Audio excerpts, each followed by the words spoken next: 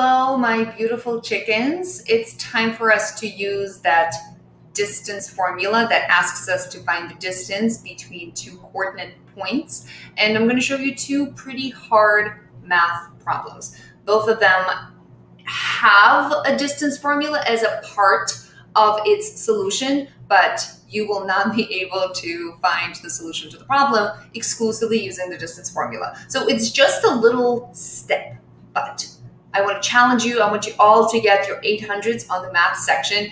Both problems are allowing you to use a calculator, but I don't think you'll need it as much because it's more about thinking and assessing the position rather than using a calculator. But feel free to do that. In the first problem, I'm going to pause, and you have seen this problem when you were watching the explainer videos for these two rules. And now it's actually time for you to find the measure of the angle BAC. Do that by yourselves and then come back to me. So what did you guys think? Were you able to figure out the measure of the angle in degrees? At least, or maybe you just looked at it and you said, well, obviously it's B. And how did you get that? Let's talk about this. Whenever I see a triangle or a rectangle or a circle inside of a coordinate plane, my brain is immediately thinking special triangles, quadratic triples, distance formula, midpoint formula. Here, other than the midpoint formula, we're going to be using everything. We're going to be using special triangles. We're going to be using the distance formula. What is the length of AB? 7. What is the length of BC? Also 7. How did I know that? Using the distance formula, or also seeing that the x coordinates are the same, -2 and -2. So the only thing I needed to do was add 4 and 3, the absolute value, because this length is 7. Then the y coordinates for BC are the same. So that means I only had to consider the x coordinates. And here we're adding 2 and 5, which is also 7. Or you could have just used the classical distance formula. This is also fine. Now, if a triangle has two sides that are the same, it is either an isosceles triangle or an equilateral. If you use the distance formula, you can calculate the distance here. You will see that it's not 7, so it's not an equilateral triangle, it's an isosceles. We could also see that this is a 90-degree angle. How do we know that? Well, because it is formed at an intersection of two perpendicular lines.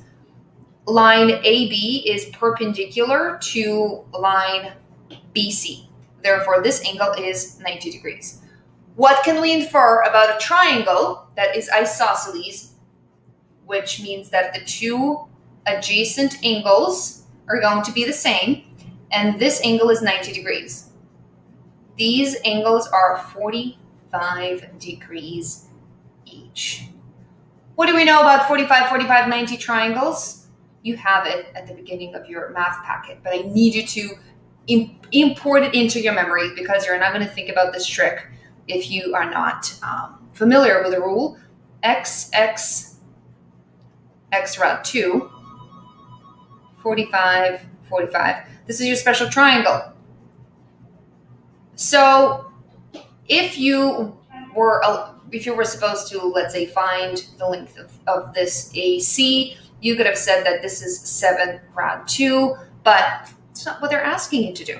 Here, they're asking you to find the measure of BAC in radians. You already found it in degrees. That's 45, and 45 when we convert it from degrees to radians. And for some of you, maybe that's super easy, but for those of you for who converting from degrees to radians is challenging, let me show you how that's done. So you say 45, that's in degrees. Then you need to multiply it by something, and I'm going to explain what that something is. We're going to do the fridge again. And then we're going to need to get radians. Well, if you've seen my distance formula, whatever is on the top of the fraction is going to be the unit of the desired outcome, and whatever is on the bottom of the fraction is going to be the unit of this. So on the bottom, you're going to have degrees. On the top, you're going to have radians. Okay, well, what is inside of that fridge? Inside of that fridge, you're going to have something that equals to 1. Pi radians is equal to 180 degrees. So whenever you want to convert between degrees to radians, you can just multiply the degrees by pi radians over 180 degrees. Therefore, canceling out degrees, I always make the sh sound, and getting radians. So 45 degrees times pi over 180, pi radians over 180 degrees. What you end up having is you end up having 45 times pi divided by 180. So I'm going to divide 45 by 180. That's 1/4. 1/4 times pi radians. We usually don't say the word radians. We just say 1/4 pi, and then we can rewrite this as pi over 4. Hope this helped you guys. And then if you are converting from radians to degrees, you do the same thing. You multiply by the fridge. That has to equal to 1. And then instead, you're going to do 180 degrees over pi.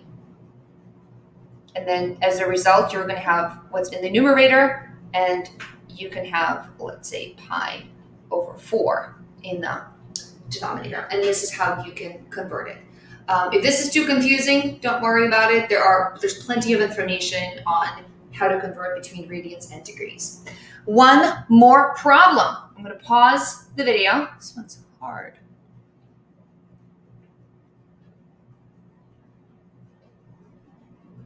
What did you guys think? Did you give it a stab? Pause me and then come back to it.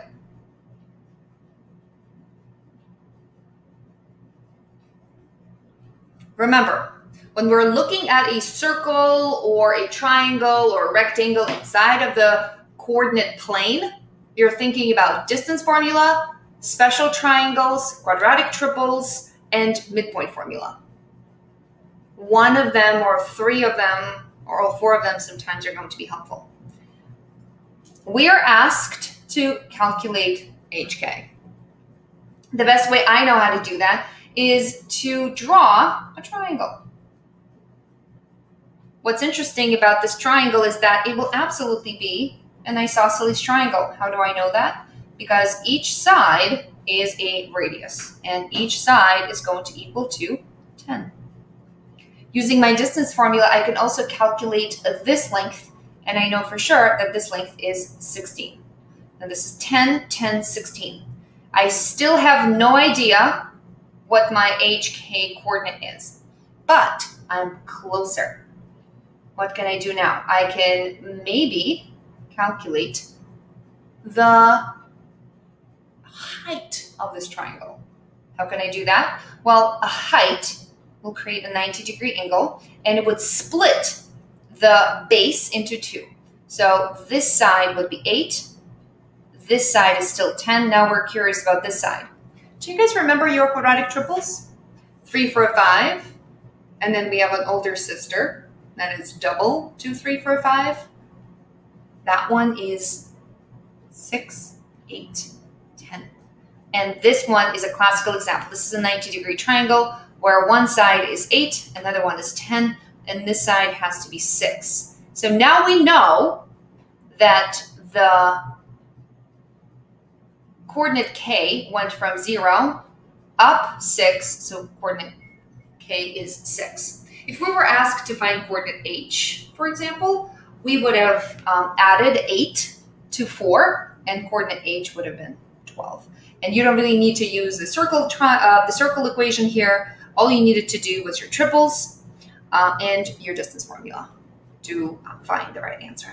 I hope this video helped you guys, and we will be talking about other math concepts in the future videos. I love you all. Please leave a comment below this video if you'd like to be entered into a draw where we choose one lucky winner. Actually, today is December 1st.